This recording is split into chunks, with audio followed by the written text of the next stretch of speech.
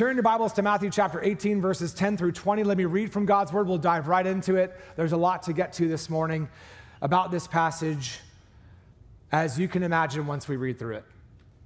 Matthew chapter 8, verse 10. See that you do not despise one of these little ones, for I tell you that in heaven their angels always see the face of my Father who is in heaven. What do you think? If a man has 100 sheep and one of them has gone astray, does he not leave the 99 on the mountains and go in search of the one that went astray? And if he finds it, truly I say to you, he rejoices over it more than over the 99 that never went astray. So it is not the will of my Father who is in heaven that one of these little ones should perish. If your brother sins against you, go and tell him his fault between you and him alone. If he listens to you, you have gained your brother.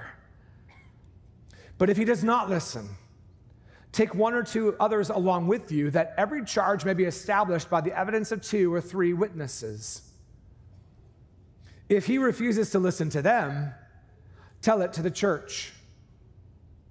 And if he refuses to listen even to the church, let him be to you as a Gentile and a tax collector. Truly I say to you, whatever you bind on earth shall be bound in heaven, and whatever you loose on earth shall be loosed in heaven. Again, I say to you, if 2 of you agree on earth about anything they ask, it will be done for them by my Father in heaven. Because where 2 or 3 are gathered in my name, there am I among them. During the Reformation, so much biblical truth was recovered that had long ago been lost. The gospel of salvation had been recovered by grace alone, through faith alone, in Christ alone, for the glory of God alone, according to the word of God alone.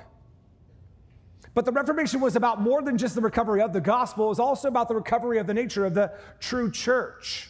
The doctrine of the church was recovered there appropriately as well. And the reformers discerned, I think, biblically, what were the marks of a local church, a true biblical church. And they marked down 3 dynamics of a true church. Number 1, God's word is to be preached straight through, expositionally. That's dynamic number 1 of a true church. Number 2, the ordinances of the Lord's Supper and baptism are to be practiced regularly and rightly. And number 3, church discipline must be practiced biblically. Now, which of those 3 to you is most surprising? And if these 3 dynamics of a local church stand, then how many true local churches do we have around that are practicing all 3? You can see the need for continued reformation in our generation. Now today, this passage is picking up on that 3rd element of a true church, the practice of church discipline, some would say, or others would say church restoration. One is the process, one is the aim or the goal. Both are in play here. But you'll notice this section about the lost sheep just beforehand. And do those 2 fit together? Answer is yes, for sure they do. And the one informs very much the other, which is why we're blocking them the way that we are. Now, you remember back in chapter 18 that Jesus was asked a question by the disciples, and in his response, he launches into chapter 18. This whole discourse is a response to the disciples' question, who is the greatest in the kingdom? Come on, Jesus, let me have it. I know it's me. You know, that's what they're doing here.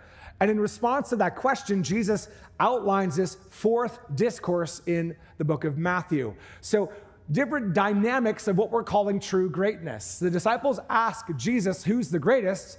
His response is chapter 18. So in keeping with that, we're marking this whole discourse off as dynamics of church life, because the church is the concern of this chapter. Body life, life together. Or you could also say dynamics of true greatness in the kingdom. So the first mark of true greatness, you could say, is to humble yourself before God. Verses 1 through 4, we saw that 2 weeks ago. Who does it look like? It looks like a little child in dependence upon their father. what it looks like is to begin with repentance and faith, the gospel that saves and is embraced savingly, and then the gospel that sanctifies in humility and service ongoing. And this is the first mark of true greatness in the kingdom. Just to get in, there must be a humility of heart in this way. And then, once in and once humbled, then there is a call to love little ones in action, practically, not just in word, but in deed. And how? Well, we have to welcome little ones in. Ones, by the way, in verse 6, we find out the little ones are ones that are kind of on the margins of the church. And I was hugely encouraged after the first service. I bumped into someone in the lobby who's very much on the peripheral of the church, barely got here, and was looking at all of you people, and they said, I don't know what I'm doing here looking at all of you. And so we were hanging on for dear life with this sweet person that showed up just last service. We got to love these people in action, folks. And we talked about this 2 weeks ago, and I'm doubling down now in light of the fact what just happened after the service. Look around and love little ones in action. Do not just hang out with your family at this church. Do not just hang out with your friends in this church. Look to the margins. Look to the marginalized. That's where I look around and see evidences of greatness in this church all over the place, with so many of you that do that. It's the evidence of smallness in this church, a lack of greatness in this church, when people are content to stay in their little cloister. Those are the first two marks of true greatness. The purpose of our text this morning is to show you Mark 3 and 4, the next two. And the next two are to pursue straying sheep and to go to sinning brothers. To pursue straying sheep and to go to sinning brothers. Let's look at that third dynamic in verses 10 through 14, to seek the straying one with affection. With affection. Now listen, you'll see in verse 10 here, see that you do not despise one of these little ones. That little word or little phrase, the little ones, comes up again, doesn't it? It's been coming up in verses 1 through 9. It comes up again in verses 10 through 14. And so we have to be reminded of who the little ones are here. Jesus in verses 1 through 4 said that the little ones are literally like little people, physical children. And so we need to care for them, and we talked about that. But in verses 6 through 9, Jesus shifts and expands who the little ones are to include those who are on the margins of the church, the marginalized in society who are in our church. And we're called to practically love them. And now we come to little ones who we're called to pursue with affection, those who are straying. Wandering is the sense here, wandering sheep. They get lost out there in the church. And so this is the third principle of life in the church body, to seek the straying one with affection. Now, to be clear, listen really fast. There is another similar story to this in Luke, the Gospel of Luke. And that has to do with an unbeliever you're chasing down. Got it. Done. This is not the same focus here. Similar structure, but a different focus. And Jesus does that, by the way. He uses similar illustrations with different points, and that's fair. So just to be clear, who we're talking about here, it's not who Jesus is talking about over in the Gospel of Luke. That will come very clear in just a moment. Now, we want to take a look at what the principle is that Jesus is laying down with this third dynamic of true greatness. The principle, or the what, is to not look down on one of these little ones. Not even one. The word despise in your Bible is the word to look down on someone. So it seems like a pretty simple principle. Don't despise them. But then we find out why in verse 10 and 11. And that's actually pretty surprising. Now look at your Bibles for a second and you'll see why. In verse 10, Jesus says, don't despise one of these little ones because, here's the why, I tell you that in heaven, who? Look at your Bibles. It's not just angels. It's what angels? They're angels. Ooh, okay. Here is the proof text for guardian angels in the Bible, by the way. So if you've ever wondered about people who are like, oh, their guardian angel was protecting them there, or, ooh, man, their angel was doing overtime there. Have you ever heard someone say that? When someone, like, avoids someone throwing up on them or something, or they drive and they barely miss a little bush on the side of the road. Ooh, their angel was protecting them there. That's where they get it from here. There's another verse, maybe two, in Acts, but this is the main one. Is that what this verse is saying, though? Well, just so you can know, the grammar of their angels can also mean that there are certain angels that are maybe assigned to the class of little ones. There could be a whole group of angels assigned to a whole class of little ones. It could mean that grammatically, a representative kind of approach. It could also mean that there's angels that are assigned on a one-off basis. Hebrews talks about this, about angels being messengers of fire. They're on an assignment to care for you today, and an assignment to care for a little one the next day, and an assignment to care for someone else the next day. So it doesn't have to mean, listen, that there's one angel assigned to one little one for all of their life. It doesn't have to be taken, listen, grammatically, in the possessive. It can be taken as a representative class. It can also be taken potentially as a one-off assignment. So don't get hung up on guardian angels, okay? And it's not even the point anyways. The point is that heaven highly values little ones. Don't miss the point. Don't get distracted. Some of you are like, in the Bible, when you do your Bible reading, squirrel, squirrel, squirrel. Like guardian angel. And you totally miss the point of the passage. It's not about that. The point of the passage is the super high value the Lord places on little ones. And the evidence is that those angels that at some point in some way provide care to these little ones have a direct report to God himself. Face to face. God doesn't use a middleman. There's no intermediary angelic service here. It's a direct report. God cares for these little ones that are straying so much that the report about the straying ones goes straight to the throne, straight to God's face.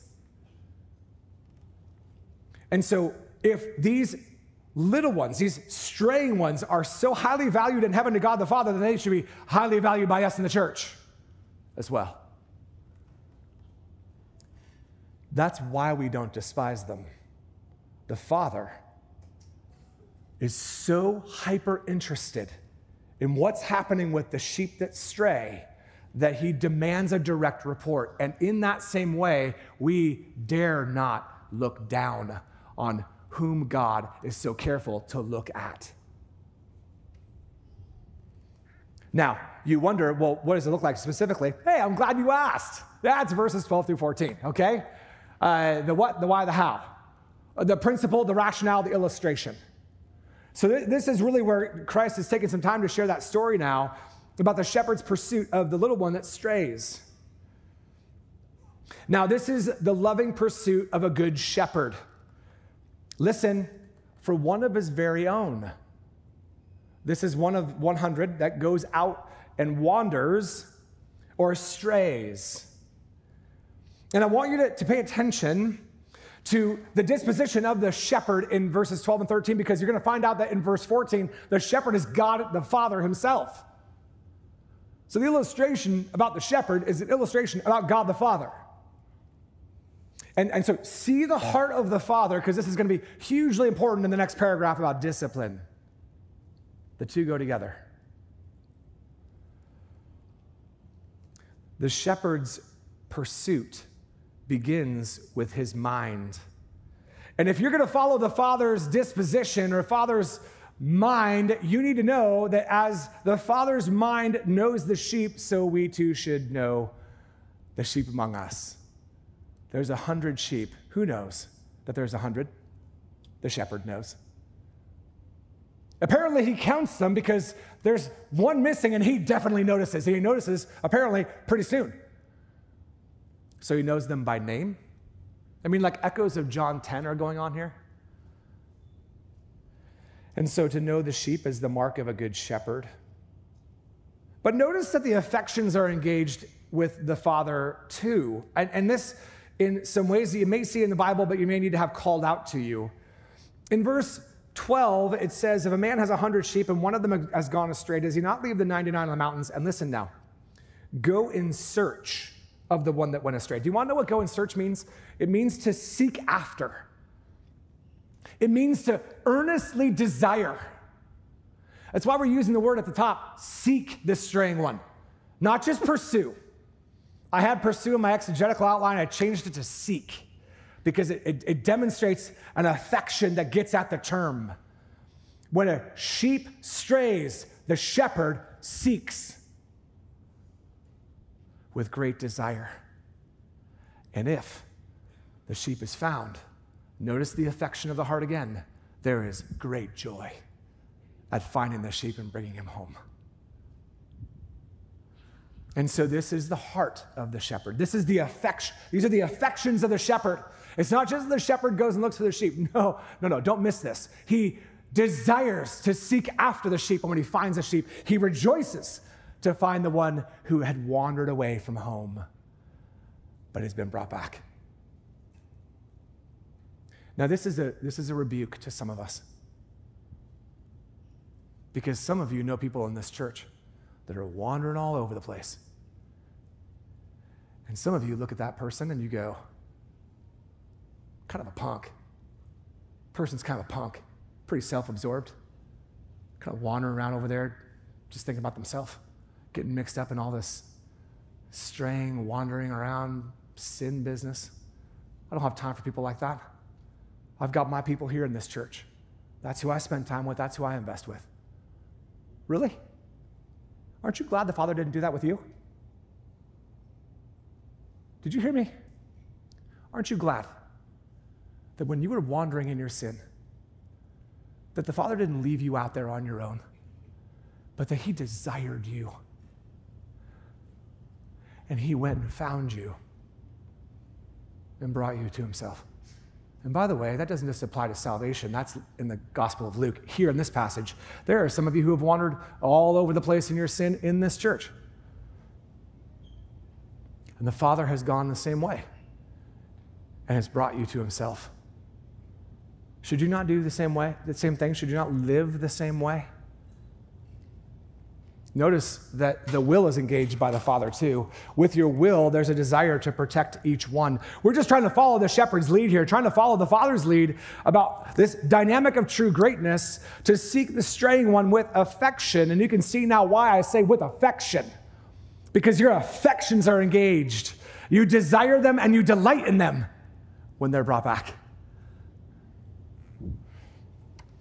And so your purpose, your plan to follow the Father is to not let anybody here walk away from the faith. Now, God has his own plan. The Father has his own perfect purpose, and he can do what he wants. Our God is in the heavens. He does whatever he pleases.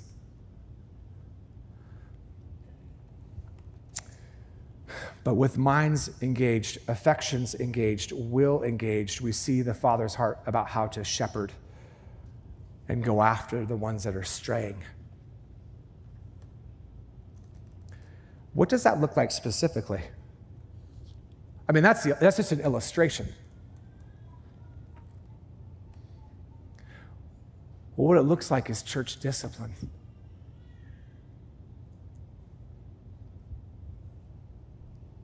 The Father loves the one who disciplines. And he chastises every son whom he loves.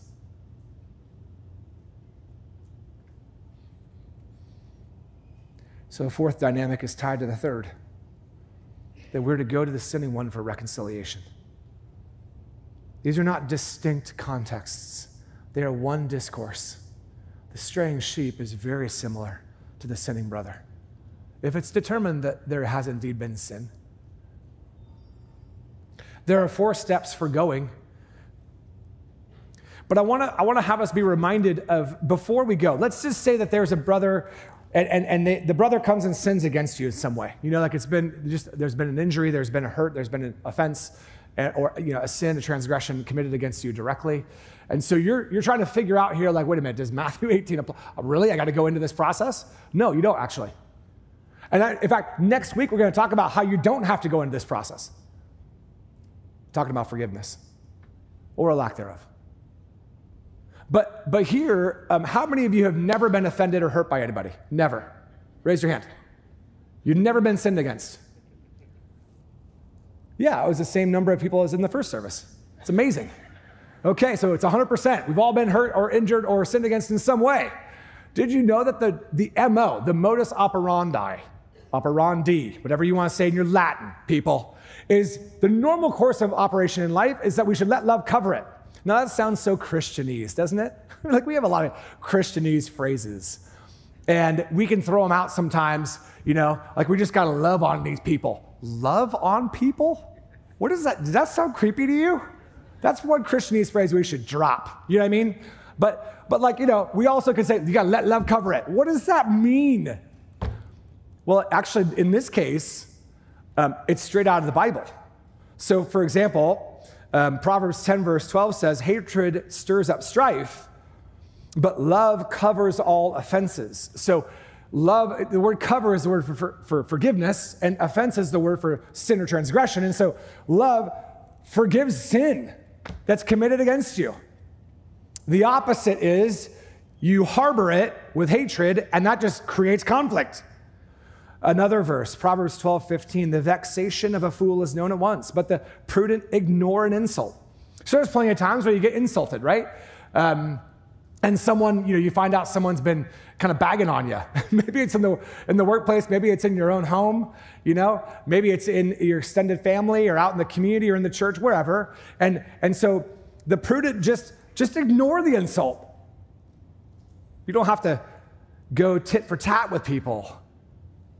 And then another way that love can cover it is whoever covers an offense seeks love, but he who repeats a matter separates close friends. And then 1 Peter 4 kind of brings it all together and says, above all, keep loving one another earnestly, since love covers a multitude of sins. And so there's always an option for you and for me, whenever we're hurt or injured or sinned against, whether it's true or not true, we're always able to let love cover it. Well, what does that mean? That's next Sunday. That's next Sunday. We're just highlighting that this is an option today.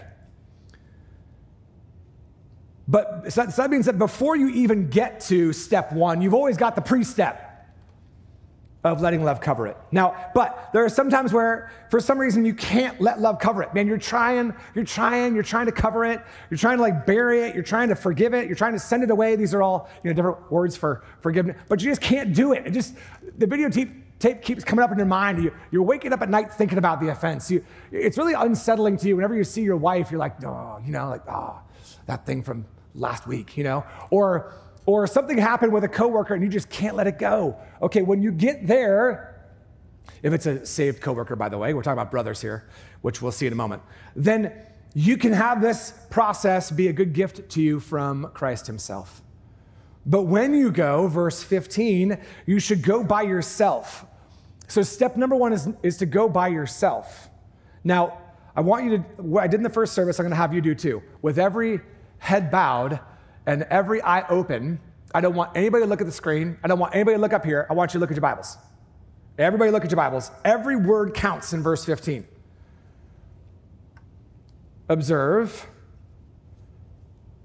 This is about a brother. This is not about an enemy. This is not an opponent. Observe, number 2. This is for sin committed against you. This is not about a disagreement. This is not about a preference. This is not about an opinion. Number 3, this is a command, though. It's a command, not an option. If you can't forgive, you need to go. So it's a command, not an option. Number 4, this is to expose, not to explode. Notice, go and tell him his faults. That's in the imperative as well as go, but tell him means to expose, bring to the light. You're trying to bring light to the situation and expose the sin. You're not trying to explode the person and blow them to smithereens, okay? This is very helpful in a marriage context, very helpful. This is also to be done in private, notice, between you and him alone. Jesus is emphatic with alone. This is not to be done in public, not to be done online. And this is to win back. If he listens to you, you have gained your brother. You've won your brother. This is to win back, not to win against. This is not a competition, and you're trying to beat this person and win. No, you're trying to win back someone that is being lost. Connection back to the straying sheep. So every word matters in verse 15 to make sure we don't begin the process on the wrong foot. Now, if you do all those things and you have that conversation, sometimes that's more than one conversation, by the way. Go and tell him his fault can be more than one time. It might be that there's more clarity needed. It might be that you pray and decide to wait and come back again. We've seen this happen where step one can be process one. It takes a long time. That's okay. But at some point, if you're not getting anywhere, then step two is available, which is to go with witnesses, verse 16. Now you'll notice Leviticus 19 is a commentary, and really it's the foundation for step one by Christ. You'll notice step two's foundation is Deuteronomy 19 with the 2 or 3 witnesses. And so Jesus isn't creating a process out of thin air. He's grounding it in the Old Testament scriptures that he came to fulfill. So, go with witnesses. Now, you should know, commentators are agreed that witnesses here does not mean witnesses who saw the sin happen. It's not what this means here. Because many times in step one, the discussion is about a sin that happened in private. So there's no witnesses like that. Eyewitnesses, you could say.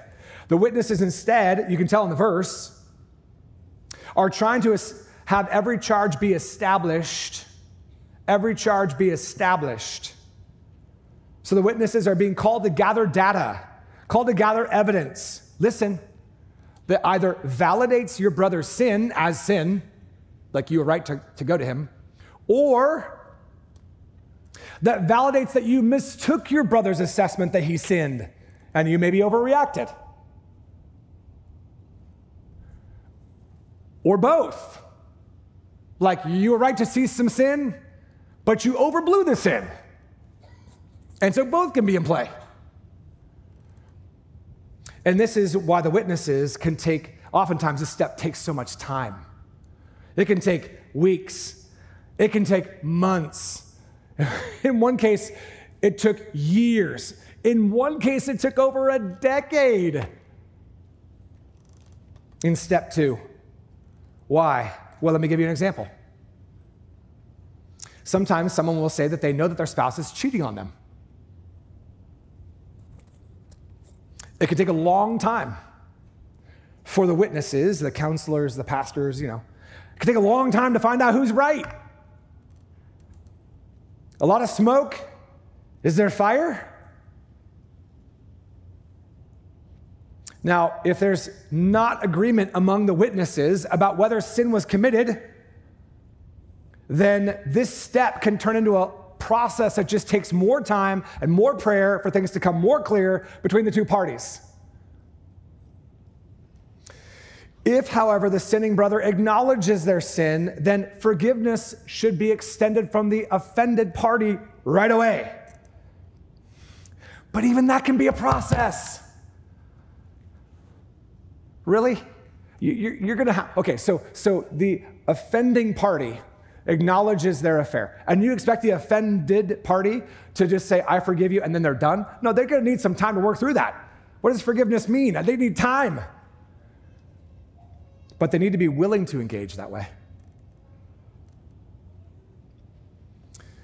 If, however, the witnesses agree that there was sin, and if the sinning brother doesn't listen and doesn't repent over time, then Christ says to move on to the next step, which is to tell the church. Verse 17, tell the church. Now, the word tell is just the normal word for share, say. It doesn't mean like declare it from the rooftops and post it on social media and pull up an article in the local newspaper. It doesn't say that. It just says tell the church. On the surface, that's what it means. That's exactly what it means. The word church is the word ecclesia, which means gathered congregation or assembled congregation. So the gathered church is to be told. Told what? Told what? So when church discipline happens and we tell the church, are we supposed to tell the church all of the last 6 years of counseling and confrontation? Is that what we tell the church? No. The passage is very clear on this. You tell the church the sin. We've had people before say at discipline, well, we don't know, we need more detail. No, you don't. Well, we don't have any context. You don't need it. Like, that's not what the Bible's saying. You just tell the church about the sin. And so, yeah, you better believe that it can be hard and tricky, but we don't need to go into all of the detail. And so, another question you may be asking at this point, telling it to the church, is what sin can move a person into church discipline? You might wonder about that. It's a good question. Like if I kick a rock, in the parking lot and it hits your shin and it kind of gashes your pantyhose, is that disciplinable?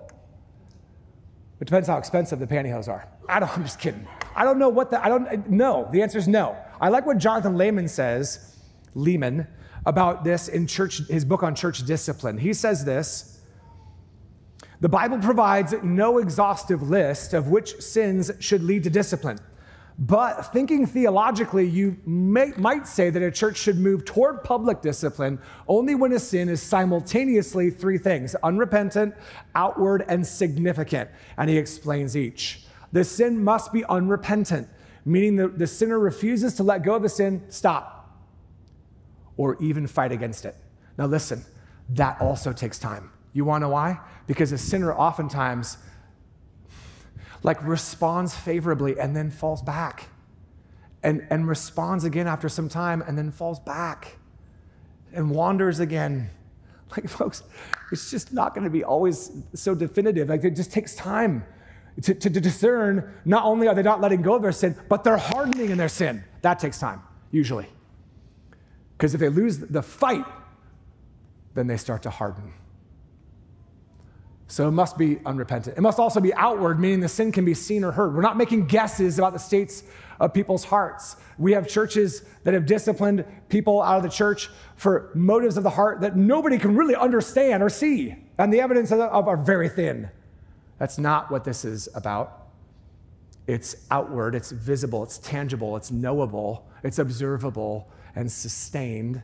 And then it must be significant enough for the church to feel unable to continue affirming someone else's profession of faith. So an embellished story might not count as significant, whereas adultery would. No doubt every situation requires the exercise of careful judgment. We would say here, by the way, that the New Testament pattern of sins that are disciplined in the New Testament are threefold. Number one, with regard to unrepentant, outward, significant immorality. Number two, sexual immorality. Number two, about factiousness or division within the body that's unrepentant, outward, and significant. And then number three, false teaching. False teachers, false teaching, false doctrine, false gospel that erupts within the church by a church member that's unrepentant, outward, and significant. Those would be, as we can tell in the New Testament, in different passages where there's correction that leads to discipline, it's with regard to one of those three areas of sin, manifesting in one of those three ways. So if the sinning brother has not listened to either the private conversations, step one, or the witness's confrontation, step two, then the church is told, step three, so that they can add their voice to the confrontation.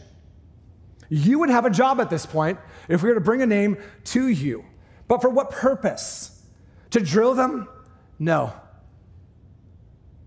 Because we all need to start seeking them out for the joy of winning them back. How does that happen? How does reconciliation happen? Through repentance by the offending party.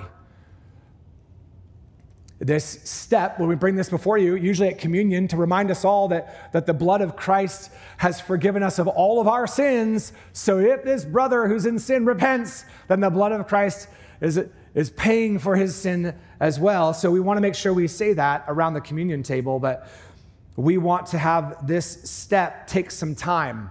Usually we give you, the congregation, about a month or two, or even maybe 3 months for those of you in the church who know the sinning brother to go to him and lovingly call him back to repentance. So that's the reason why we do what we do here at this church and have done that for years here. And it's occasional, it's not regular, I understand, because it's not often, praise the Lord, that there's such visible sin among the body that's so visibly hardened in the sinner's heart. But if after a while the church's efforts to call the brother back from his sin don't work, then there's the final step, and that final step is to let him be to you as an unbeliever. And really, that's exactly what the language says. Let him be to you as a Gentile or a tax collector, as an unbeliever. It doesn't mean that you never talk to him again. It means that your relationship with him fundamentally changes. You look at him now as an unbeliever and you talk to him accordingly. You share the gospel with him. You call him to repentance and faith in order to be brought into the fellowship of the church. In other words, what we say is you are to relate to him in every way just like you would with an unbeliever. And if you're asking, can I see an example of that in the Bible? Sure, yeah, not right now, but in 1 Corinthians 5, Paul talks about a professing believer, a so-called believer, he's making a profession of faith, who is sleeping with his mother-in-law. And the church is great with it. They're like, Bob's fine. I mean, that's like, what? They're okay with that? So Paul has to write and tell them, you should not be fine with that. And here's what Paul says, remove that person out of your midst. That's the function of step 4. But praise the Lord, in 2 Corinthians 2, I think, Paul says in a later letter, hey, you did all that. You did change your mind and you didn't tolerate it. You confronted him and then you disciplined him out. Praise the Lord. And now he's come back. He wants to come back and you guys are doubling down on him. Lay off, loosen up. That word loosen is very much on purpose here. Loosen up and accept him back. The discipline is enough. Restore him now as a brother. So there's a great illustration of church discipline in the correspondence with the Corinthians. 1 Corinthians 5, 2 Corinthians 2. Check it out for yourself. But this is really hard work, you guys. This is really hard work. How many of you love confrontation? Like you love it? Somebody should raise their hand because I'm thinking about some of you who are like, I love that stuff. Okay, well, nobody's bold enough to raise their hand, but because everybody else would look around going like, I'm staying away from that guy, you know? But there's very few of us that love confrontation. It's true. But if we were to go confront for the purpose of restoration, might you go? Should you go? Well, look, Christ knows how hard it is for you to have this fourth dynamic of true greatness in play in your life. He knows how hard it is. So he provides to you on this dynamic, number 4 on the screen, he provides you 3 promises.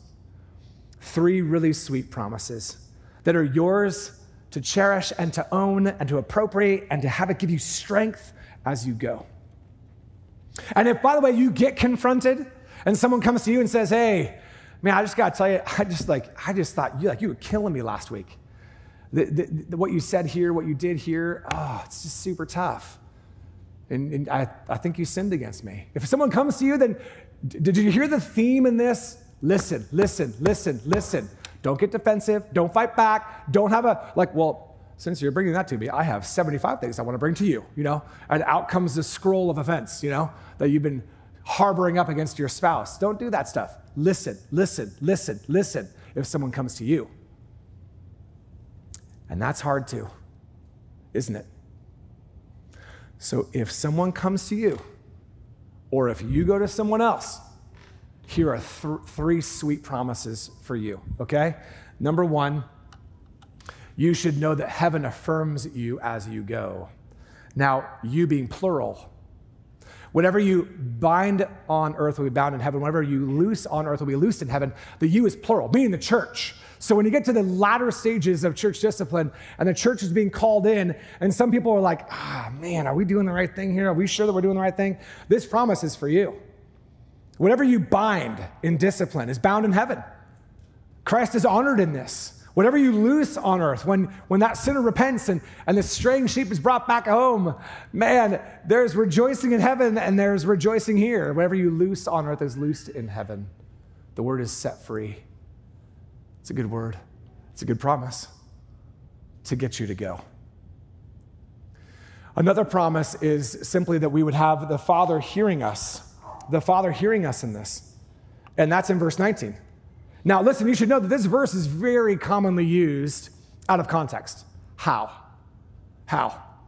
Well, it's like when the boyfriend is sitting with the girlfriend and the boyfriend's trying to lead spiritually, somehow, and he fumbles out this verse.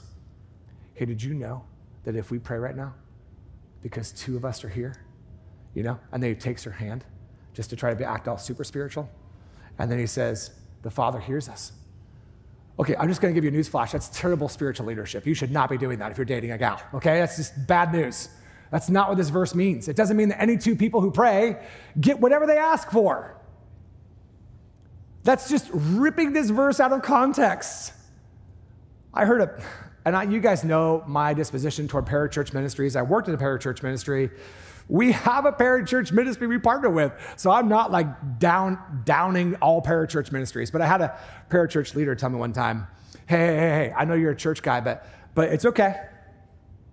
Wherever two or three gather, there's Jesus in their midst. I'm like, bro, don't use that verse.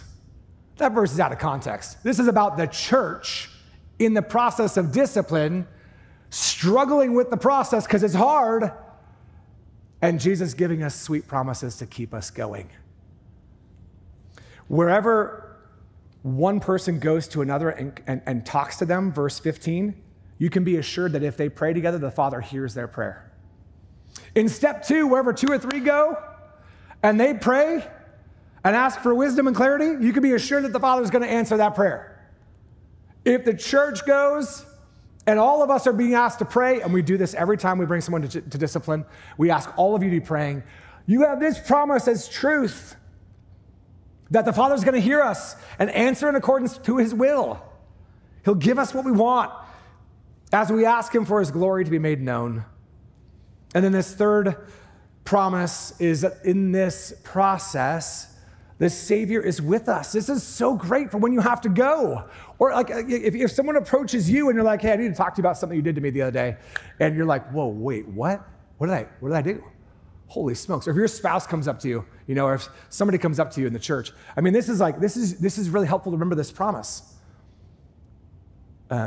Insofar as there is the other dynamics in play, humility, insofar that there is practical love in play, insofar as there is seeking after the one who is straying, then there can be an assurance that Christ is with you in this. Praise the Lord, you're not going alone. And praise the Lord that if you ever get talked to, you're not being talked to alone either. Wherever 2 or 3 are gathered in my name, there I am among them. Where are they gathering? In the context of this passage. Do not rip this out of context. We do so to make the verse something that we consume rather than something that we use in context. So listen, the pursuit of greatness lies in these 4 body life dynamics. If you want to pursue true greatness, which is what the disciples wanted, and by the way, part of me is like, it's not bad to ask the question, but if you're going to ask the question, if that's what you want, then you should know that in the context of the church, you need to work on continuing to humble yourself, to love the little ones, the ones out in the margins of the church. You need to seek the straying one, the wandering ones in the church. And then you need to go to the sinning one who sins against you specifically. And that as you do this, you're one of the little ones that's also a great one in the kingdom.